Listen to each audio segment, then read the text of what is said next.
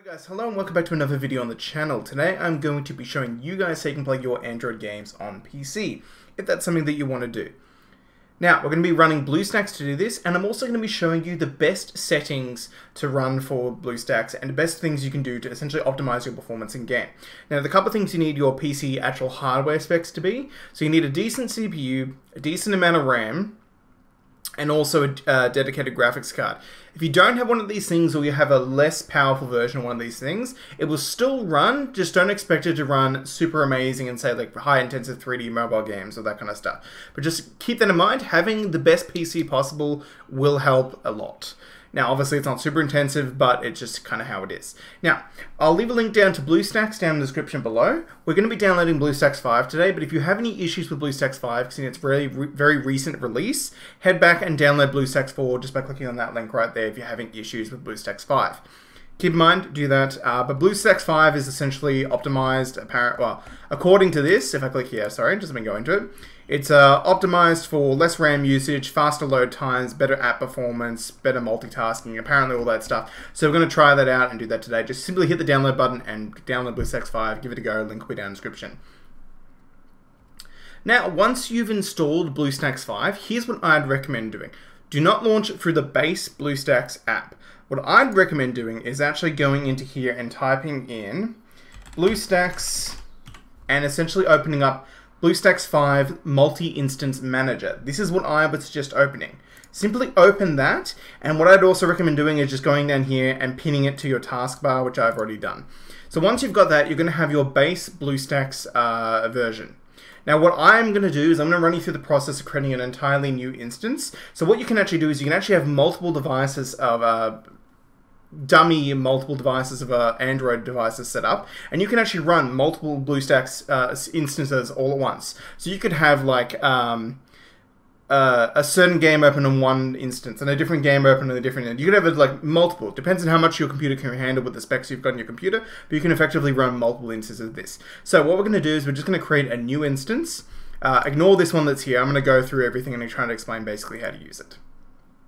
So you can clone an existing instance, or you can make a fresh instance. Now what cloning an instance does basically just means it's going to take whatever instance you have, just make an exact copy of it, and you can make some changes to it obviously as well. But we're going to be creating a fresh instance.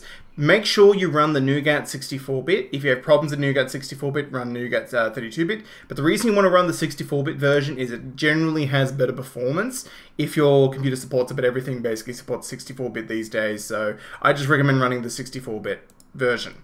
Then what you want to do is you want to allocate your CPU cores. Now if you have a quad-core processor, you're going to want to allocate 4 cores, or less if you have performance issues. If you have a higher core clock processor, you want to do more cores. Now you can check this by essentially going into Task Manager in your PC and going to the Performance tab, and it's going to tell you how many cores you have in your PC right here. As you can see, I'm running a 3700X and I have 8 cores. So what I'm actually going to do is I'm actually going to go to Custom, and I'm going to set this to 7 cores to leave a little bit left over for my PC. I know that's not necessarily necessary, but I'm going to do that just because I run some other applications like OBS and stuff at the same time.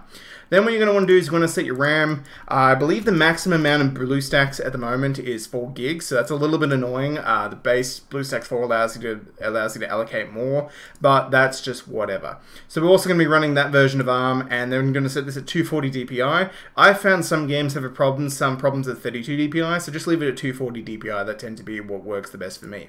Now simply create that, and then you've got your new Bluestacks instance. And what we can actually do is we can just rename it if we want to as well, and we just go new instance, or whatever you want to name it. I'm actually going to name it MHA-TSS, because that's my Hero Academia, the strongest hero. I'm going to be playing that later on. I'm going to be installing that in this instance and seeing how it runs.